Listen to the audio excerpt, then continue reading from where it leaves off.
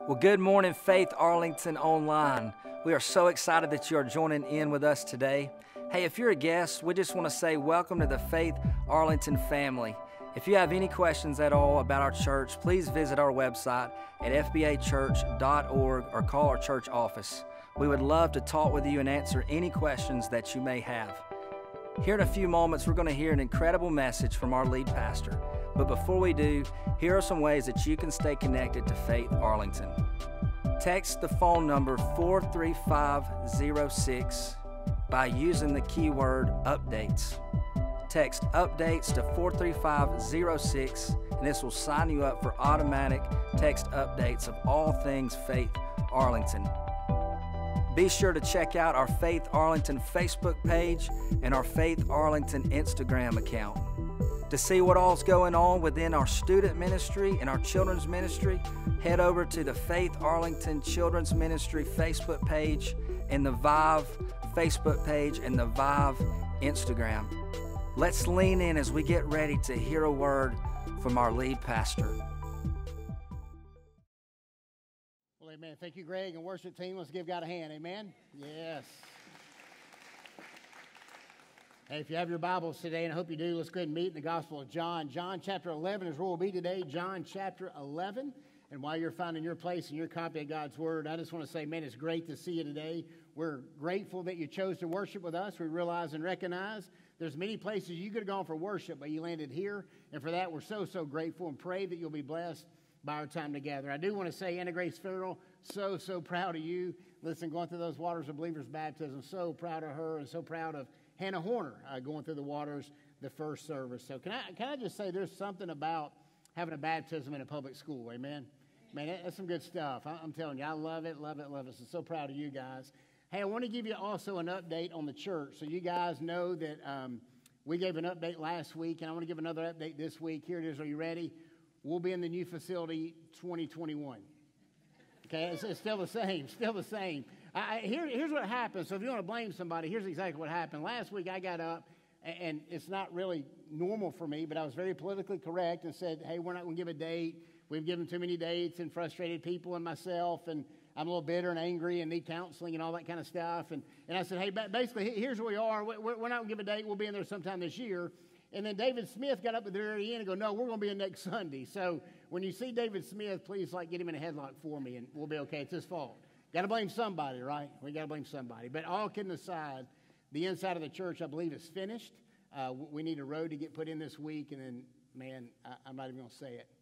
But if I were going to say something, maybe next weekend, I don't know. I don't know. John chapter 11, you there? Say I'm there. There we go. All right. Hey, listen, we're in the middle of a mini-series that we have entitled simply Our Word for the Year. If you've been around Faith Arlington for any time, you know that every year we kind of throw out a word, and that's our word and theme for the year. And so we're walking through a series with that word as our title, and the word is arise. And to support that word, we have used Isaiah chapter 60, verse 1 through 4, and it supports the word for us this year in arise. If you're with us last week, our first sermon of the sermon series, we looked at Luke chapter 7, and we talked about arising from doubt. Anybody ever doubt? I believe that's one thing we have in common. If you have breath in your lung and you're here today, I believe all of us have had an area in our life at some point or another where we've doubted. And we looked at the text and that of one of the greatest forerunners found in the Word of God, and it'd be John the Baptist. He preached for 30 years, repent and be baptized, one of the greatest preachers of all time. And we see it's at the end of his life, and so John the Baptist would be in a dungeon, in a jail cell, in a prison, about to be beheaded by King Herod. And so we know that he's there. Time is short. And what does John do? We found out last week that he doubted. He sent two of his closest buddies and said, hey, guys, can you go find Jesus? And when you find him, can you ask him one more time for me, is he really the Messiah, or should we be looking for someone else? And so we took that text, and we pulled some principles for it. And when we doubt, and if we live long enough, we will doubt, we have a plan of how we walk through that doubt. Well, today, we're going to continue that sermon series, and we're going to look at the text this morning, John chapter 11. We're going to pull principles from that on how we arise from disappointments. So the question is this morning, have you ever been disappointed? We have a staff meeting every Tuesday, so we're sitting around our staff table, and everybody was there, and I told, hey, listen, guys, I'm going to preach on John chapter 11, disappointments, and I just kind of threw that out there for a moment, and I thought that ought to be easy to find illustrations this week. And all of a sudden, my phone was on the table, and it had a ring to it. And I looked down, I had a text from one of our staff members, and that of David Smith. So I'm going to pick on him this morning. And look at this picture. Here's what he sent me. You like that? 2020, you see that? I'm like, thank you, David. I have enough of my life to be disappointed about, not to show that we should have been in there a year ago. Are you with me? Can I just tell you this today? Maybe you missed that. Can I tell you this today? Hey, here's the reality. It don't matter where we're worshiping as long as we're worshiping, right? Listen, we'll get in that building on God's time. That's what I'm supposed to say spiritually, right? We'll get in that building on God's time. It's going to be great. Hopefully next week is what it is. But here we go. All right, John chapter 11 is where we're going to be. We're going to look at this. And if you've been around church for any time at all, you know that this is the chapter, these are the texts that we find this morning where Jesus would resurrect one of his best friends, in that of Lazarus. Now, this was an incredible miracle, but some of the detail behind the miracle I think it's worthy to note today is this. This would be the last miracle that Jesus would perform on planet Earth before he went to the cross.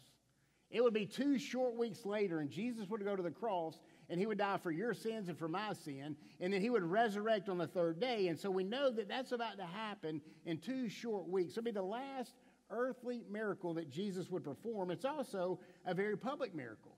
We know, kind of interesting about this miracle, is it would foreshadow what's coming in 2 weeks. But another interesting fact about this miracle is if you were to look in all the Gospels, you'll find in all the Gospels, the only Gospel that recorded this account would be the Gospel of John. And you ask the question, I think it's worthy to ask, well, why was it not recorded in Matthew, Mark, and Luke? Well, here's what many people believe. This miracle that happened was a very public miracle. It was a very high-profile miracle. And this miracle demanded a response. And so when Jesus would resurrect his best friend from the dead, you either believe that he was the Messiah and you would follow him, or you believe that he was not the Messiah and it fired you up. And so historians and scholars and theologians would tell us that people were after Jesus after this miracle was performed to kill him. And so many historians would tell you as well, when Matthew, Mark, and Luke were penning the words and giving the Jesus story, Lazarus was still alive. And so many people would go, listen, the reason that it's not in Matthew, Mark, and Luke is for Jesus and Lazarus' protection. Does that make sense? And so John said, hey, I'm putting it in here. I think it's worthy to note. And so that's what we're going to look at today of this miracle in John chapter 11. Just to go a little bit deeper.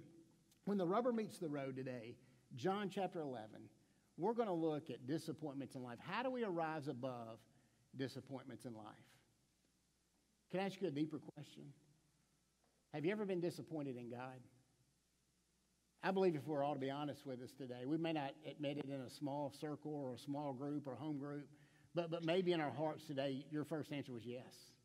I feel like God's let me down. Can I just tell you that if you walk this journey long enough, God's going to disappoint you. People's going to disappoint you. When that happens, what do? How do we arise above our disappointment? So I'm glad you asked, because we're going to journey that through John chapter 11. Before we do, let's pray together, church. Let's pray. Father God, we thank you for today. Father, we thank you for the incredible privilege and honor we have to look at your word. And Father, we pray today that as we look at the life of Jesus and Lazarus, God, would you speak to our hearts today like never before? God, would you remove all distractions? And God, would you speak to us today? And Father, our prayer as always, as we leave this place, may we be forever changed for your good and your glory. We love you. We commit this time to you. It's in Jesus' name we pray. Amen. All right, John chapter 11, looking at verse 1 and 2. Let's dive right in. We have a lot to cover. The first service now, they didn't listen fast enough, and we were a little bit late. So you guys listen a lot faster, and we'll get through. All right, John chapter 1 and 2, here we go. It says, now a certain man was ill, Lazarus of Bethany, the village of Mary, and her sister Martha. It was Mary who anointed the Lord with ointment and wiped his feet with her hair, whose brother Lazarus was ill. Now, here's what we need to know. At this point, we know there's 3 people in the story. It was Lazarus, Mary, and Martha. They were all brother and sister. Lazarus and Jesus and Lazarus and Mary and Martha were all really good friends.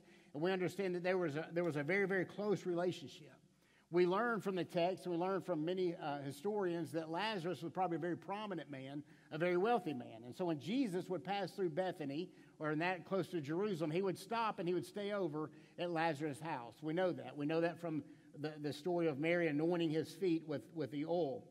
And so we understand that the insider in that of Lazarus was sick and he was dying. Can I tell you, I don't know about you, but if it's at the end of my life and I don't feel like my life is quite yet over and you have a health issue, there's probably disappointment in that of Lazarus, right, that we pick up in the text. Just in the first 2 verses. Look at verse 3. Verse 3 says this. So the sister sent to him, saying, Lord, he whom you love is ill. Now, this is interesting to me, and it's kind of a Christian karma, so to speak, and we're guilty of this as well. Maybe you're not, I am. She's saying, hey, Martha's going, hey, listen, can you get word to Jesus? Jesus, listen, Lazarus, whom you love, is sick. Here's what we do sometimes. Maybe today, and you're here, and I'm glad you're here. She invited you, or he invited you, and you came, and we're honored that you chose to worship with us. But some of you may be here today and go, listen, Jesus, I'm here. Hey, it's supposed to be 73 degrees and sunny today, and it's 10:30, and I'm here. Are you watching? Because later this week, I may need something from you. Hey, Jesus, there's 2 white boxes at the door, and you know what? I'm probably going to give a little bit today. And I hope you see me give, because later on, you know, right now our light bill's due, and money's kind of tight. We do that sometimes, and we find this is exactly what Martha's doing. Listen, you kind of, I scratch your back, Jesus, you scratch mine. Jesus, the one you love, Lazarus, he is sick. Look at verse 4. Verse 4 says, but when Jesus heard it, he said, this illness does not lead to death. It is for the glory of God, so that the Son of God may be glorified through it. Now, here's what I want to press in just for a moment. It is for the glory of God. Now, this is kind of a churchy statement. Have you ever been around someone who's, you know, you hear that, oh, man, praise God, glory to God. You kind of go, that's kind of churchy. That's kind of a religious statement. What does it actually mean for the glory of God? Can I tell you what it means? Here's what it means. Jesus is going, listen, this is for the glory of God. The glory of God means this. We're going to see God in his full attributes. We're going to see everything he is. We're going to see everything who he is through this miracle. It's not about me. And so basically Jesus going, hey, listen, Martha, it's not about me. It's not even about Lazarus at this point. It's about bringing God glory. And we're going to see that's exactly what he does. Look at verse 5. Verse 5 says, now Jesus loved Martha and her sister, which would be Mary, and Lazarus. So let's pause there just for a moment. We have religious groups today who would say this, hey, if you believe enough, if you have enough faith, if you come to church enough, if you love Jesus enough, you're never going to be disappointed. You're never going to have doubts. You're never going to have frustrations. You're never going to have hard times. Can I tell you, that's the furthest thing from the truth. In this text, it's saying, hey, listen, Jesus loved these 3 people. I would say this, I would step out on a limb and say this, there's probably not 3 more people in this text on planet Earth during this time that Jesus loved more than Mary, Martha, and Lazarus. So we need to understand it's in this time, listen, it does not matter how much we love Jesus. If bad things are going to happen, the Bible says in this life you will have trouble. Now I know that'll bless you this morning. But we know that Jesus is right there with them. We're going to see what he does in this text. I want you to kind of Photoshop that in your brain. We'll go back to that in just a moment, because how we deal with disappointments in our life are very, very important. We see that Mary and Martha, really Martha, Mary as well, we're going to see later in the text, both begin to play the blame game. Look at verse 6. Verse 6 says, so when he heard that Lazarus was ill, he stayed 2 days longer in the place where he was. Now, I would say this. It's interesting here. They get word to Jesus, go, hey, your best friend, the one you love, he's sick. And the Bible says Jesus dropped everything he's doing and ran to Bethany, ran to Jerusalem. No. What does it say? It says he stayed 2 more days. It seems like there's a delay there, right? It seems like there's an intentional wait there. Well, it is. Maybe you're thinking, maybe my Bible has a typo.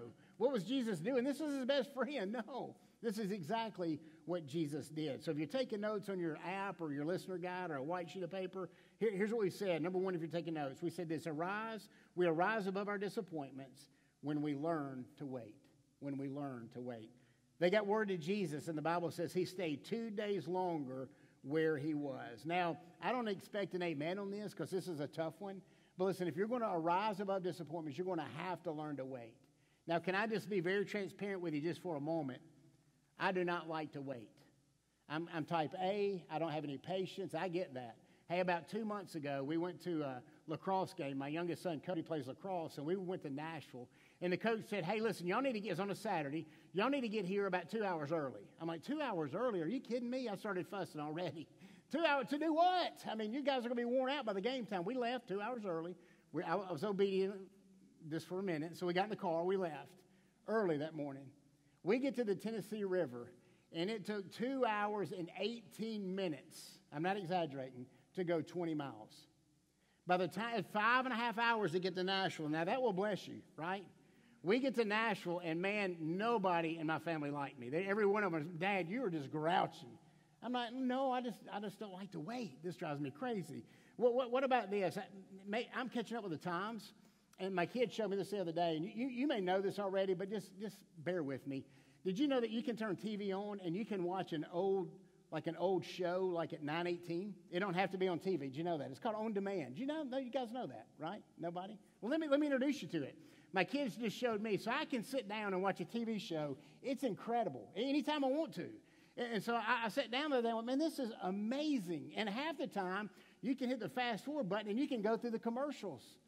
It's life-changing. I'm telling you, it is life-changing. I sat down the other day watching a show, and I went, okay, and I hit fast forward, and a little thing came up and said, not available on this content, or whatever, this show. And I went, are you kidding me? I threw a fit. Well, I'm not watching if I got to watch the commercials. I've gotten there already. I cannot even watch a commercial anymore. Listen, I hate to wait. What about you? Listen, if we're going to rise above our disappointments, we have to learn to expect and learn to wait. This is exactly what happened. Hey, there's different theology in church. Can I just say that? Don't get mad at me. Maybe you said this. I've said this, and I've had people say this to me. Have you ever heard this when you're waiting? When you're having intentional delays from the Lord in your life, and people say this, well, God is just trying to teach you. One more time, God is trying to teach you.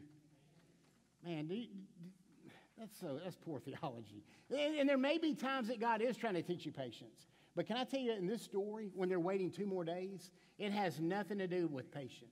Mary and Martha, it had nothing to do with Mary and Martha. It had nothing to do with even Lazarus dying, but it had everything to do with Jesus foreshadowing in just 2 weeks that he would die on a cross, and on the 3rd day he would rise again. And so that's what hey, listen, I want to get this in right now. This is what we're doing. So when we go through a delay, maybe it's not about God trying to teach us patience. Maybe it's about God trying to reveal his plan. And those are 2 radically different things. And that's what we see out of Martha's life. So we have to expect some delays in our life. And as a pastor, can I just tell you some of the most frustrating areas of my life of expecting delays, or maybe times in my life when I feel like God is right there with me. Man, I open my Bible and he's just pouring out. Maybe we're worshiping, it's right there. I'm tracking with you. God's speaking to me. I open my Bible. He's speaking to me. Everything seems to be going. There we go. Everything seems to be going well. And so now, and maybe there's times in your life where you open your Bible and you feel like God's so distant from you. You're worshiping, going, man, I don't even know what's happening right now. God, I need you to, you seem so far away. Maybe for some of you right now, that's where we find you. Maybe for others, it's a relational delay. Maybe you met him about a year ago, and you already had in your mind, he's the one. We're going to live in the house with a white picket fence and have 5 kids. It's incredible. And this weekend, he broke up with you. It didn't end like you thought it was going to end. Maybe for others of you, it's just a professional delay. Maybe you thought, man, I should be in management by this time, and Friday I got the pink slip. And you're asking the question, God, where are you? Or maybe for some of you others, maybe you fill in the blank of the delay. And you're asking the question today. You came in this morning with a heavy heart going, man, this is me. Disappointment is me. God, where are you? Can I tell you, in order to rise above our disappointments, we must learn, and it's a must, that we will have delays in our life. And we have to learn to wait. And for me, that's hard. That is so difficult. We play the short game. We live in a culture of instant gratification. No commercials, but God, grow me. And it's in those times of waiting, normally, God does grow you. So if you're taking notes, number 1, to rise above our disappointments, we have to learn to wait. Number 2, to rise above our disappointments happen when we value God's glory over our gains. When we value God's glory over our gains. Now, this is really hard. This is a difficult one. Can you think right now of a circumstance or situation where life really radically affected you? And in that moment, can you ask the question, was it for my gain or God's glory? We said earlier, listen, in order to glorify God, it means that his full attributes are revealed in our life. And can I just tell you that many times for us, when we focus just on me, can I give you a little hint? Listen, your calling in life, my calling in life, everything we do, what God has called us to do, is to glorify the Father. That's what we're supposed to do. But half the time in my life, it's about me. It's my gain. It's selfish reasons. It's all about Brian. Listen, I know, God, I'm going to glorify you later, but can you get me through this valley now? It's hurting. Remember, I don't like to wait. But it's not about our gain. It's about God's glory. And we're going to see that. When you look at verse 4 again, let's read it again. It says, but when Jesus heard it, he said, the illness does not end in death. It is for the glory of God. Now what does that mean? Can I tell you that God's glory, when we start thinking that way, when we start thinking kingdom-minded, can I just tell you the score is different? Have you ever played a game with a kid and they score differently than you do? Anybody? Listen, to me, confession is good for the soul. When our kids were, I'm a competitive guy. I'm competitive, and I will die a competitive man. So don't email me and tell me it's a sin. I know it's a sin. I'm working on it. I can't help it. You can ask my kids, if I were to die today and we had our funeral, you can say, hey, listen, your dad, can you give me 3 of his favorite statements? One of their favorite statements would be this: Dad taught us you have to learn to lose before you learn to win. And so that being said, man, I'll never let my kids win. They'd be 2 years old, we'd be playing checkers, and I'd beat them. And I'd get up like I just won the World Series of checkers. Yeah, get some of that. And Cody played basketball growing up. We'd always play out front. We had a goal out front, and he was like 5, and at the time I'm probably 30, however old, and we'd be out front, and I'd be beating him 5-0.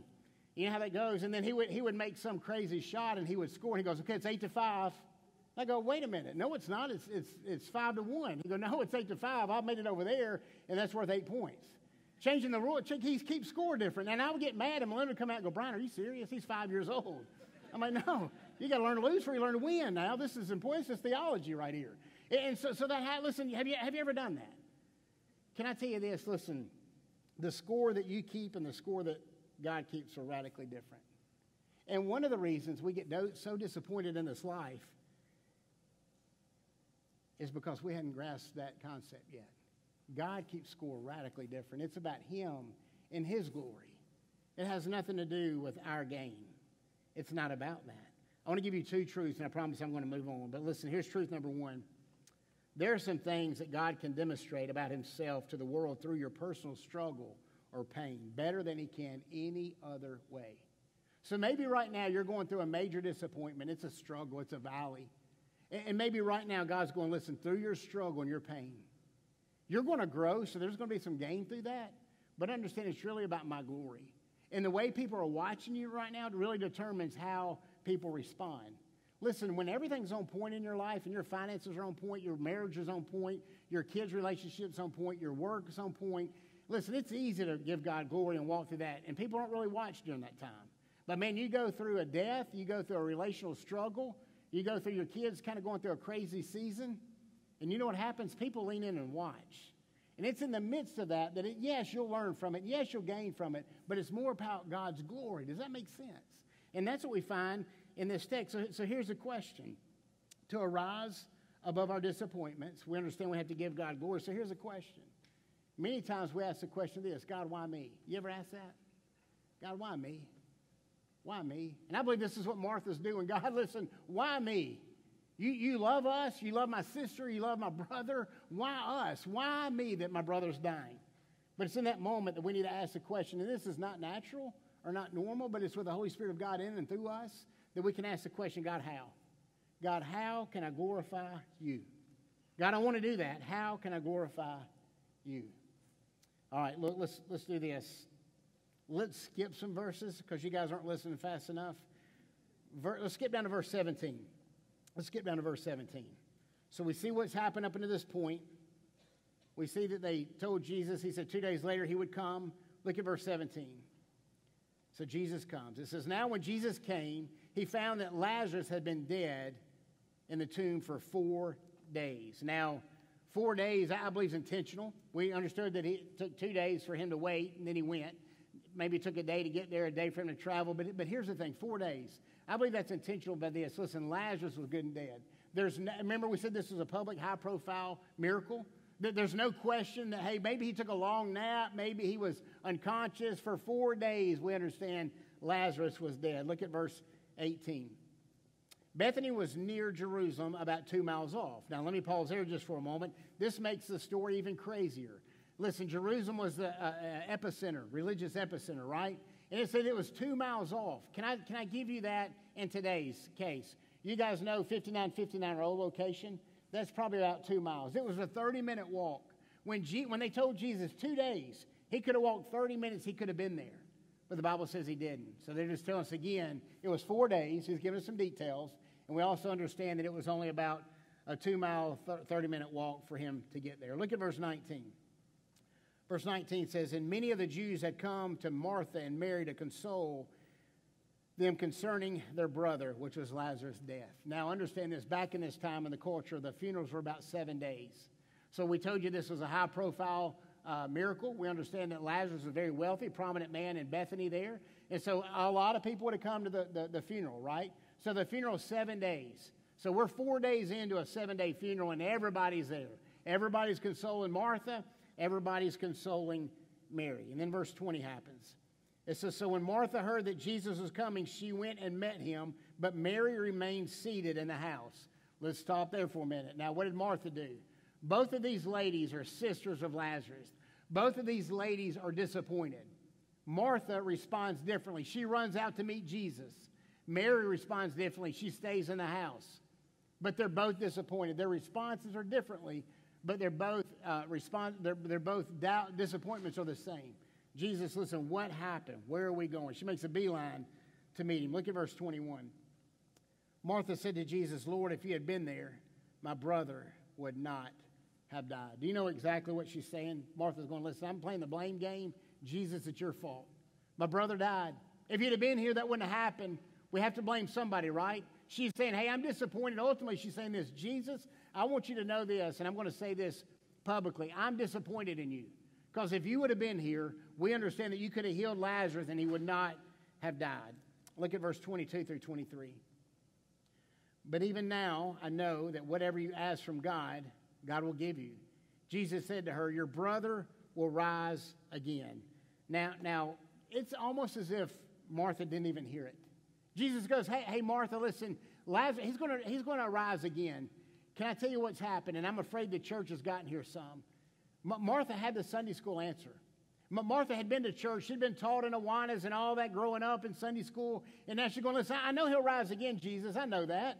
I know there's coming a thing to where I learn in church when I get super old and I end up dying. And there's going to be a day where Jesus come back and the resurrection is going to happen. He's going to raise all of us from the dead. Jesus, I know that. I know that. And so she thought she knew. And it's almost as if she didn't even hear. But what really was Jesus saying? What was he saying? Let's look at verse 26 or 25. But before we do, look at this. I want you to take this last note. We know to rise above our disappointments, we've got to learn to wait. We have to see the value of God's glory over our gain. And lastly, number 3, if we rise above our disappointments, when we realize resurrection is not an event, but a person. Oh, this is good. It's not an event, but a person. Where do we get that from? Look at verse 25. So let's back up to 24. Martha said to him, I know that he will rise again in the resurrection on the last day. Look at verse 25. Jesus said to her, I am the resurrection and life. Whoever believes in me, though he die, yet shall he live. He's right in Martha's face going, Martha, listen, you don't understand. Yes, there's coming a rapture one day. Yes, there's coming a resurrection one day, and we'll call all those home who died. But I'm telling you, I am the resurrection. It's not only an event. Listen, we know this as believers. We know the Bible says in Corinthians, to be absent from the body is to be present with the Lord. I believe with all of my heart for the believer, when you breathe your last breath, the Bible says your next breath is face to face with Jesus himself. And praise God for that. But did you guys hear that? There we go. Make sure you're with me. But Jesus also going, but listen, I am the resurrection. I am the resurrection. I'm the life. He goes, do you believe that? We know that he's asking that question. Look at verse 26. Verse 26 says, and everyone who lives and believes in me shall never die. Do you believe this? So he's asking the hard question. Listen, in 2 weeks, Martha, I'm going to the cross. And because of that, I'm going to take care of this enemy right now, that's sin and death, and I'm going to conquer that. So anyone who believes in me shall live for eternity. Look at verse 27. She said to him, yes, Lord, I believe that you are the Christ, the Son of God, who is coming into the world. I believe she knew in her head, but did she really and truly know that in her heart? Look at verse 28 and 29. When she said this, she went and called her sister Mary, who sang in private, "The teacher's here. He's calling for you." Look at verse 29. And when she heard it, Mary rose quickly and went to him. Hey, we said this earlier. What was Mary doing? Mary was disappointed, but she was staying at the house. Can you imagine that day? We're having a funeral for her brother. I can kind of see Martha being a little bit spastic. Anybody know a Martha? Don't point, don't raise your hand. Some of you shaking your head no, or you could be maybe the Martha, maybe, some of you, no. Mary sitting in the corner. Jesus is here. You want to go see him? No, I think I'll stay right here. Disappointment. Disappointment. And then Martha comes back and goes, "Hey, Mary, he wants to see you." And listen, I don't have anything else for you if this don't make you fall in love with Jesus even more. Hey, go get her. She comes back. Can you imagine Jesus? You know I was disappointed in you. You know I was frustrated with you. If you would have been here, listen, my brother wouldn't have died. So Jesus is showing her grace and mercy. He sees her and he loves her. Man, that's a good word for us this morning. Look at verse 30. Now Jesus had not yet come into the village, but was still in the place where Martha had met him. Now here's where it gets interesting for me. Why had Jesus not gone into Bethany yet? Because Martha was there. Again, she stopped him. Hey, listen, Jesus, she wouldn't even let him in. And this is just me. I'm just thinking out loud. Do you not think that Jesus would go, "Martha, if you just get out of the way in about 10 minutes, I'm going to raise your brother from the dead"? You know he was thinking that. Like, can you just get out of the way and let this miracle happen? You're stopping it. You're stopping it from happening. Look at verse 31. And when the Jews who were with her in the house, this is Mary, consoling her, and saw that Mary rose quickly to go out, they followed her, supposing that she was going to the tomb to weep there. We said this earlier. It's a 7-day funeral, right? She's weeping. They thought, the Jews that were with her thought, well, she's going to the graveside again. Let's go and console her and love on her. They had no clue that she was going and making her way to Jesus. Look at verse 32. Now when Mary came to where Jesus was and saw him, she fell at his feet, saying to him, "Lord, if you had been here, my brother would not have died." Now here we go again. What is she doing? She's doing the same thing Martha did. She's blaming him. Jesus, listen, if you would have been here, I'm telling you publicly, I'm disappointed in you. But if you would have been here, my brother wouldn't have died, and I'm blaming you for that. And again, Jesus responds in a way that only Jesus can, and this makes me love him that much more. Verse 33, when Jesus saw her weeping, and the Jews who had come with her also weeping, the Bible says he, Jesus, was deeply moved in spirit and greatly troubled. If you write in your Bibles, I encourage you to do so. Would you underline that? That'll be something I think that means a lot to us in just a moment. Jesus was deeply moved and deeply troubled when he saw what was happening. Let's look at verse 34. And when he said, "Where have you laid him?" And they said to him, "Lord, come and see." And then the famous verse 35, many of you can quote because the Bible drill point's easy. You were with me? Shortest verse in the Bible, John 11:35, Jesus wept. Jesus wept. Hey, can I just ask you a question? Why would Jesus weep? I've had a lot of people ask, hey, in the story, why would Jesus weep? He knew that he was about to bring Lazarus back from the dead. Why would he weep? You know what I believe with all my heart? I believe in all my heart that sometimes we don't need a theological answer. We just need the presence of Jesus to weep with us. Can I tell you in this passage, Jesus is not only weeping with Mary and Martha, but he's working in Mary and Martha. He's working in their life. And we're going to see that. Can I just tell you today, listen, wherever you are in your disappointments, maybe you're weeping. Did you know that Jesus is weeping with you? Not only is he weeping with you, he is working with you. Look at verse 36. The Jews said, "See how he loved him?" Again, see how he loved his best friend?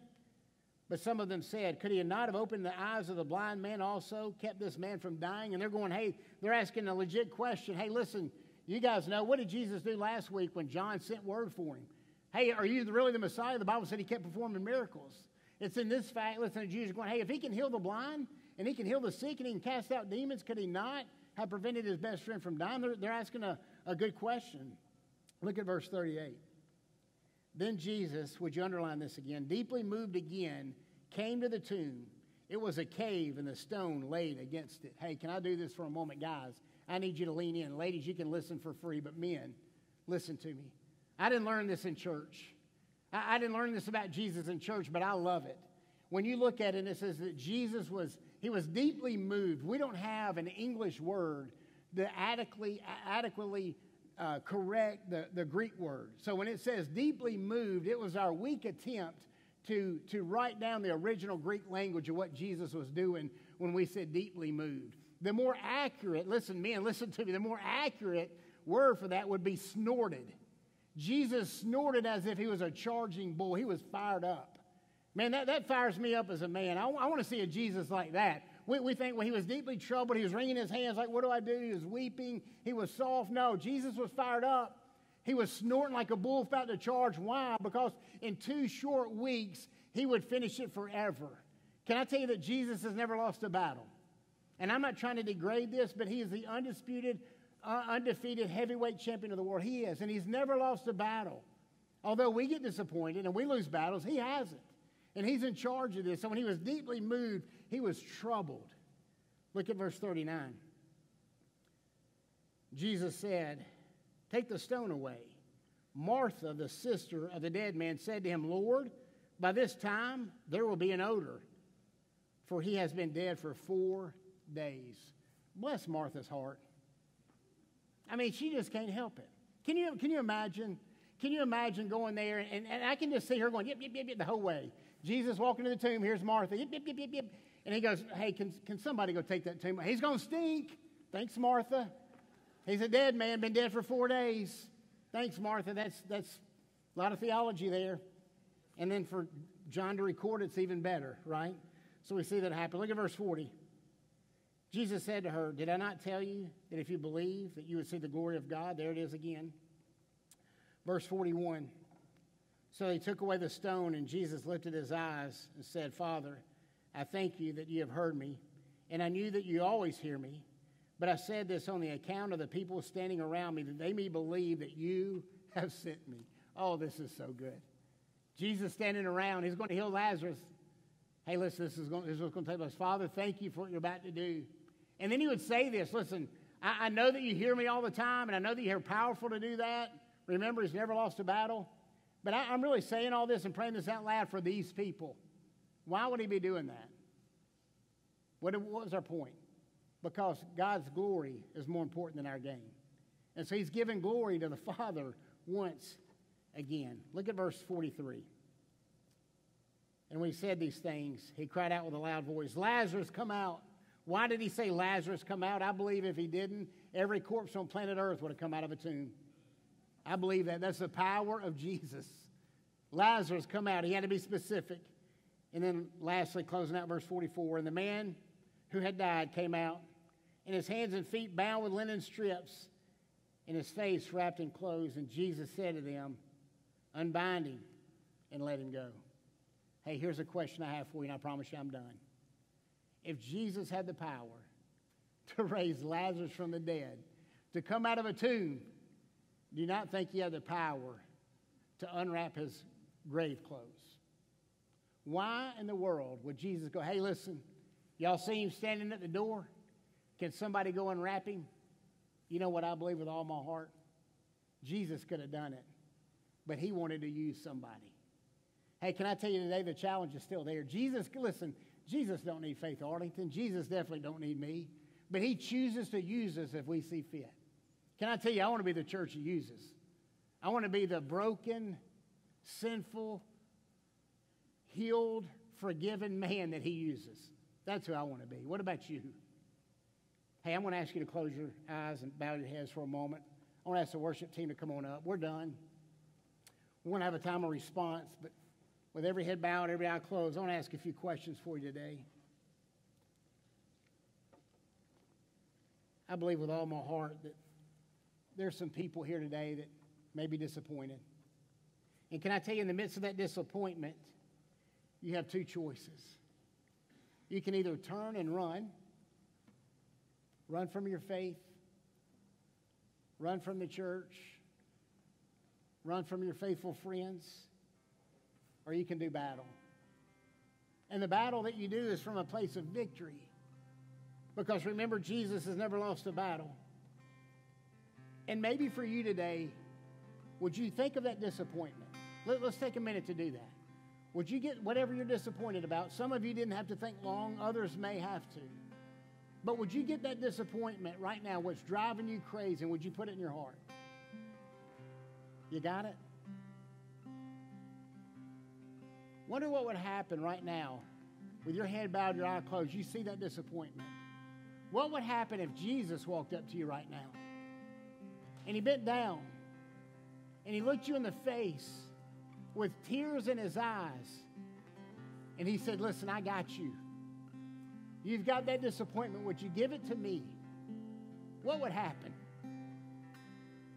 Well, can I serve notice upon you this morning? That's what's happening spiritually. Jesus loves you. The Bible says he weeps over you. The Bible says he works in and through you. Would you get that disappointment this morning, and would you give it to him? He's weeping right there with you. Some of them are heavy. Hey, I got a diagnosis this week. Hey, I'm losing a family member this week. I'm disappointed. Hey, there's more month than money in my account. Disappointment. Hey, I thought marriage would be easy. We've been married 30 years and it's tough. Disappointment. Would you call a timeout with tears down your face? Would you look at Jesus? And would you understand that he's weeping with you and for you? And the Bible says he loves you. Would you give him that disappointment today? The Bible says, come to me all who are heavy laden and I will give you rest. Some of you today need rest. Would you give it to him? My problem is I give it to him and then I take it right back up. Would you give it to him and leave it there? Hey, maybe for others of you today, you need to be obedient and follow through with believer's baptism. Hey, we have a portable baptistry here. The water's warm. Maybe your baptism's out of order. And maybe today you're convicted by you need to be baptized. What do? You make your way down front. We'll baptize you today. We'll make that happen right now. Maybe you need a church to call home. Today, during this time to respond, would you make your way down and say, hey, I want to join the church? Maybe today you've never called upon the name of the Lord. You go, man, I hear this Jesus you're talking about, but I really just don't know him. Maybe you know him in your head. Today, would you know him in your heart? I'm going to pray for us, and we're going to stand and sing. It's in that moment, would you respond to whatever God's dealing with you about? Father God, thank you for today. Father, thank you for the promises in your word. Thank you for the story, the miracle of Lazarus. And God, we pray today that you would take our disappointments. God, would you teach us that it's all about you and your glory? And God, that can be hard. But God, we commit this time to you. We pray that you would move mightily. We love you. We thank you. It's in Jesus' name we pray. Amen. Well, thanks for tuning in today. We pray this message was a huge blessing to you. If you have any questions at all, or if you simply made a decision to accept Jesus today, we would love to hear about that. So please give us a call to church office or check out our website for all the staff's emails. We would love to hear from you and answer any question that you may have. We want to thank you so much for being faithful in your giving.